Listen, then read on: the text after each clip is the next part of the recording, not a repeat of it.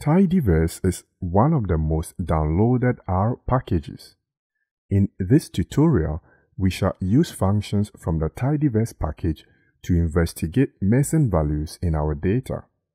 We want to complete the following 4 tasks.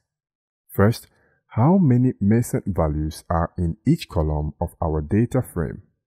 Select only the complete columns.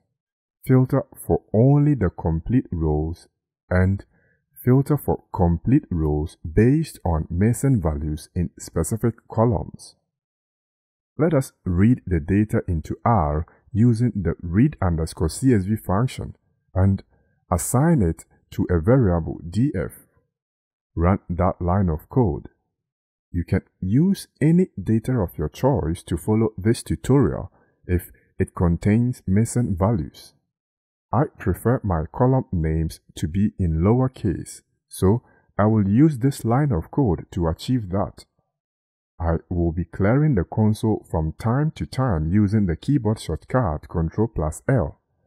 Let us begin with the first task. Find how many missing values are in each column of our data frame. To do this, we take the data frame and pipe it into the summarize function. I am using the across function to select all the columns and apply the sum is.na to all the selected columns. The tilde symbol before the sum function is a shorthand way of writing a mapper or a function in Tidyverse, and the dot or period as an argument of the is.na function is a pronoun that replaces the selected columns. Running this gives us a wide data which perhaps it's not easy to read. We can turn it into a long format using the pivot_longer function and selecting every column using tidyselect semantics. There we have an output quite easy to read. The RM column has no missing values, but age has 20 NAs. Before you get confused, it is just a coincidence that all the columns with missing values have a count of 20. We could have achieved the same result using different means. These are some of them. Note that as at the time of recording this video, the scoping variant functions like summarize_all are being superseded by the across function. Also, the gather function is gradually being replaced with more flexible pivot_longer function. And of all the approaches, you may prefer the map_df function if speed is an issue for you. Let us go to the second task. Select only the complete columns. A complete column is a column with no missing value. We take the data frame and pipe it into the scoping select_if function.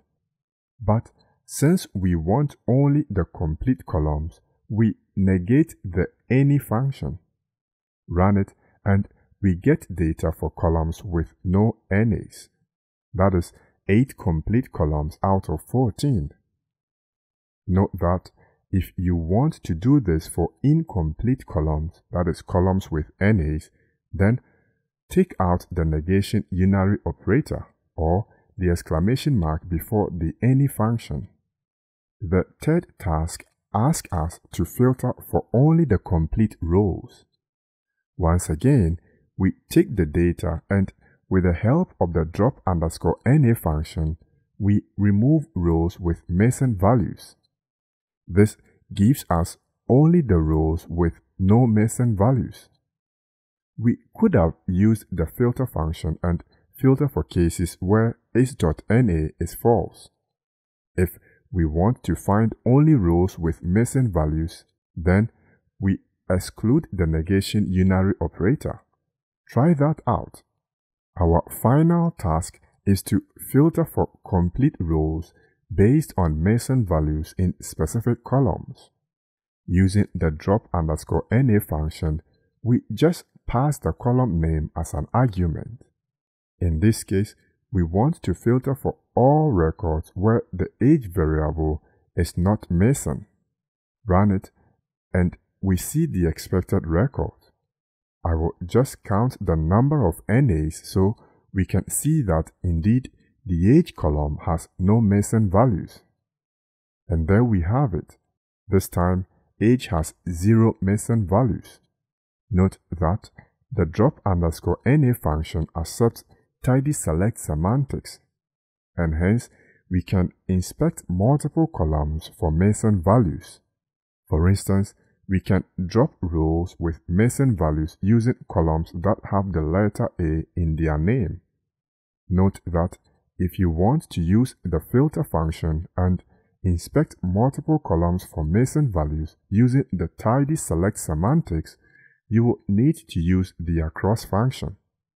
I hope this adds to your knowledge in using R as a data analysis software, specifically data manipulation with the Tidyverse package. Thanks for watching.